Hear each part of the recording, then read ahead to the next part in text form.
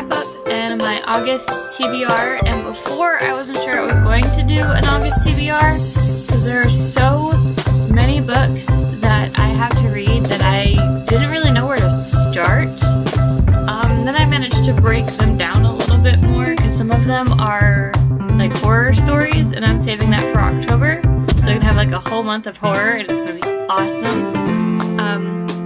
But I have a pile next to me that's actually smaller than I thought it was going to be, of books. A lot of them are actually digital too, so. But anyway, in the month of July I managed to read 6 books. These are the 6. And I will show you them in order, which that one was last. Okay. The first book I read this month is a book that I read a long time ago, like for the first time. I found it at the library, and I saw the cover, and I was like, well, this looks interesting, as well as the title, which I'll show you in a second. And I read the preface, and I was like, this is interesting. And I already read it, and I forgot a lot of what happened. Like, my brain focuses on the main thing, the very first thing, which was, I'll explain in a second. So, that was Frozen Fire. It's got trees, and this guy walking off. By the way, it's by $10. And in this book, a girl named Dusty gets a phone call from a strange boy who's overdosing on pills and drinking. And he's basically saying, I'm dying. And he knows things that he shouldn't know, especially about her brother Josh. So at first she's thinking, oh, it's a prank, or oh, it's Josh. Or you've talked to Josh, what did he tell you? Because he's been missing. Her brother has been missing. And her parents and she have been looking for him. So basically this whole thing is she's trying to contact this boy and stay in touch with this boy and try to find out as much about her brother as she can from him, even though he really doesn't know as much as she thinks he does, because he just knows things. He's this strange boy, nobody knows where he came from. All they know is that there's weird rumors about him going around, and he has powers that nobody understands, so he knows things he shouldn't know. He can create like this really big force that has the potential to kill somebody with just a wave of his hand, and a couple other things that I can't immediately think of. And one of his defining features is he's completely pale. Like, his skin is pale, his hair is pale, everything about him is just white, like snow. And when I first read it, I was like, oh, it's really good, and I got it from, I think, Book Outlet for just a couple bucks. And I read it again, and I remembered how good it was, and it was still really good. It wasn't completely what I remembered, but it wasn't bad. I didn't go, oh, how did I like this? I did like it, and I'm really glad that it's back on my bookshelf. Or it's not back on my bookshelf, that I have it for my bookshelf. The next book I read was A Whole New World by Liz Braswell. I like how this shines. You can see it. It looks gold from there, and it is gold. I thought it was yellow with like a shine to it, but it's gold. And this is an Aladdin retelling with a twist. So, you know the story of Aladdin, where Aladdin is tricked into going to the Cave of Wonders, where he finds a lamp and has the genie, and the genie grants him wishes that ultimately gets him next to Jasmine, the girl that he has feelings for, but he can't make him fall in love, so he has to win her over. And the Royal Vizier is a bad guy and ends up stealing the lamp. So in this book, Aladdin didn't get to keep the lamp. It gets up to the part where he's climbing out of the Cave of Wonders after Abu touches the giant ruby thing, and like the cave collapses. So he's climbing up, and instead of Abu stealing the lamp and he ends up with it down in the cave, Jafar takes it and kind of becomes this all-powerful ruler. And I know I did a review. I don't think I have a book talk for it. I guess if I do, I'll put it down below. If not, then I don't know. I thought I recorded one, but the more I think about it, the more I'm not entirely sure.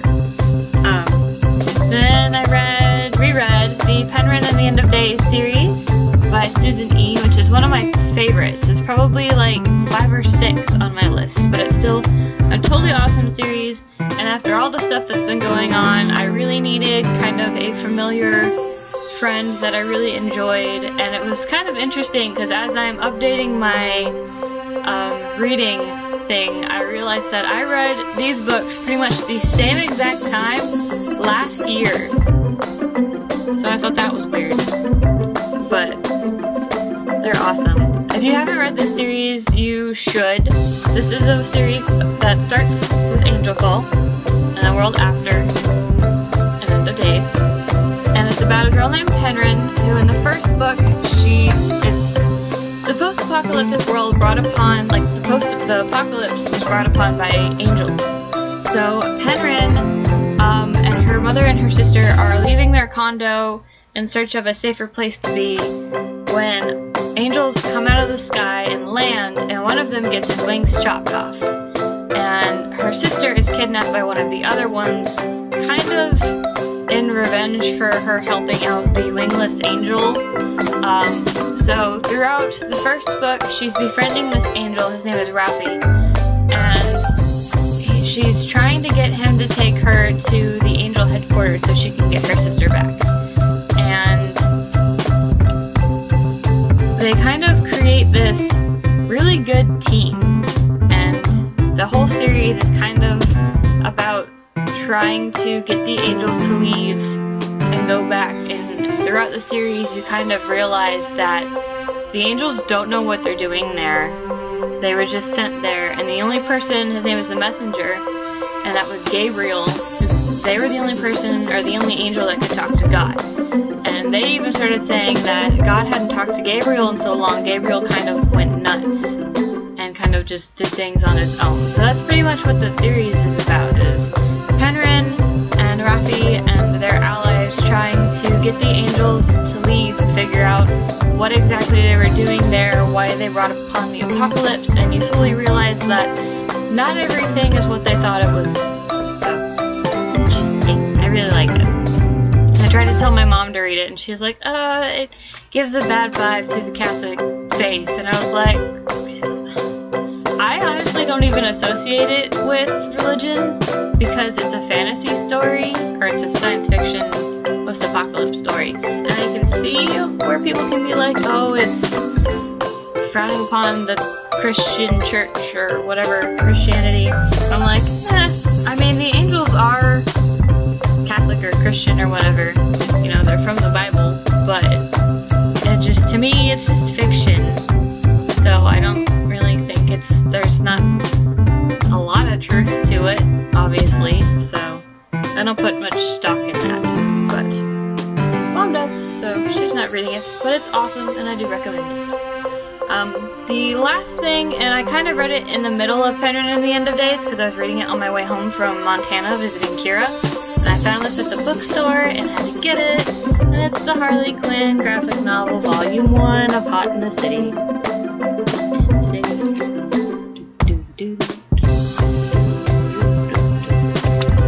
so happy. I want all the other ones. I really, really like Harley Quinn, and I don't know what it is because I've liked her for a long time, but hadn't read very much of, like, about her. I don't know. I guess it was because she was this blonde supervillain, or villain, I don't really know. Is she considered a supervillain? I think she's super. That was really lame, I'm sorry. But, yeah, I guess it's because she was blonde and smart and kind of crazy, but in a really entertaining way, and dressed awesomely, and kind of, from what I noticed based on things that I had seen, is she didn't really let anybody tell her how to be. She was just kind of always herself in a way. I think the only person who would have that kind of influence over her is Joker, and even then I think she was still pretty true to herself, so I guess that's maybe what it was, but I really like Harley Quinn, and I'm so glad I have a graphic novel and got to take another peek or a bigger peek into her world. And the art's really pretty. It was really interesting at the start of this one because it took a whole bunch of different people and had them write out just like a page in the different styles they have and insert Harley into different things. So let's see.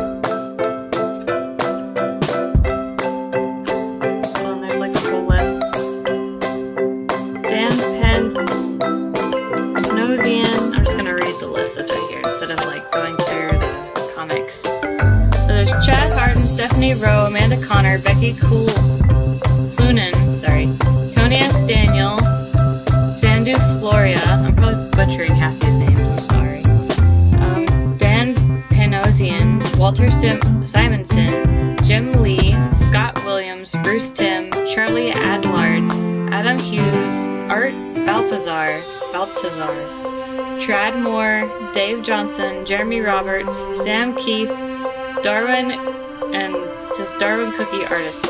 So I think Darwin Cookie is a person and then just says artists. So yeah, all those people.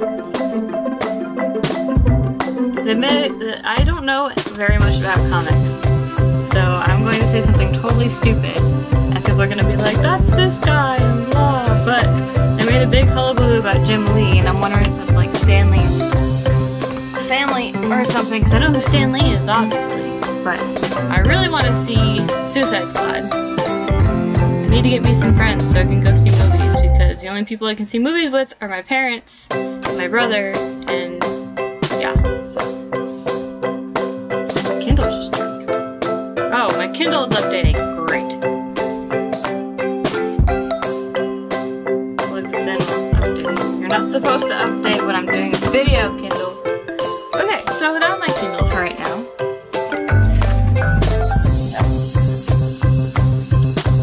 I will probably have to do my,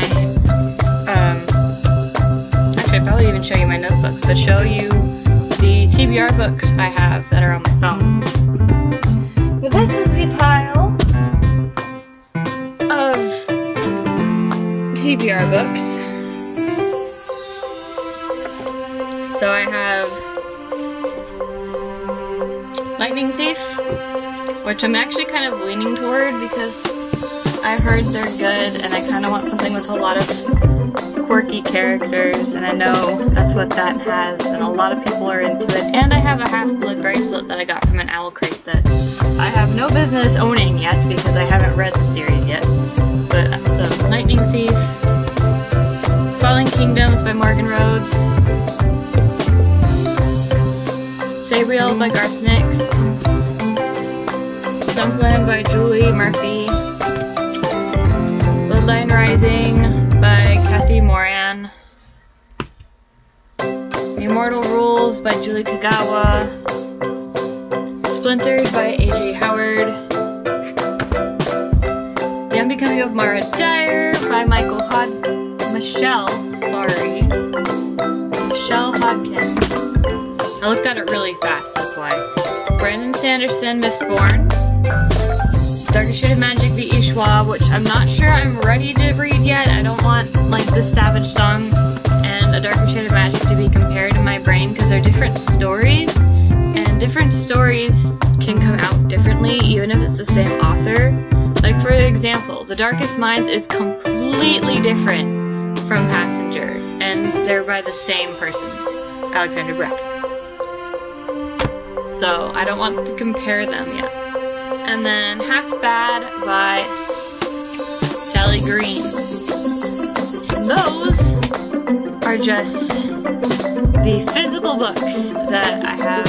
I also have the sequels to books that I've already read. Like, I still haven't read Ice Like Fire, but I'm kind of waiting for the next one to come out, and then I'll like read all three together.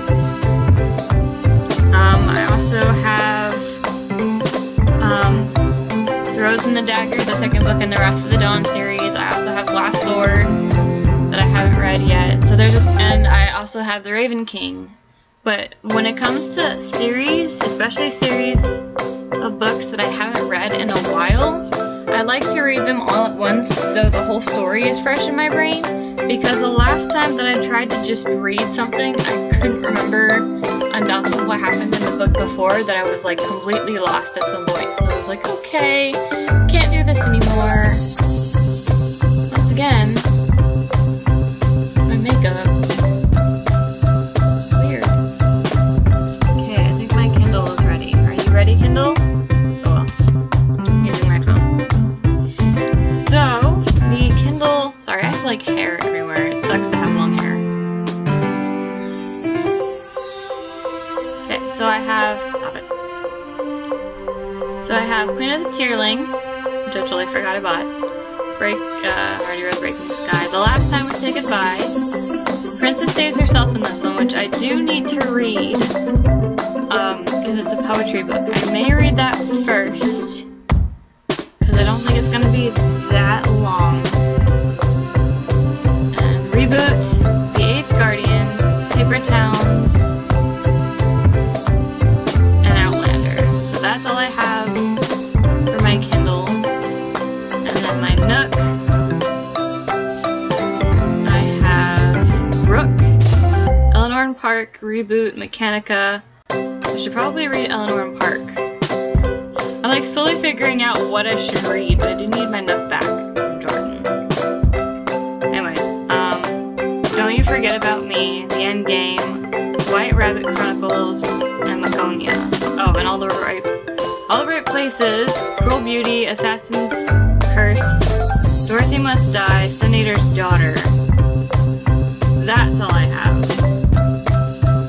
Did I say Cruel Beauty? I also have Cruel Beauty.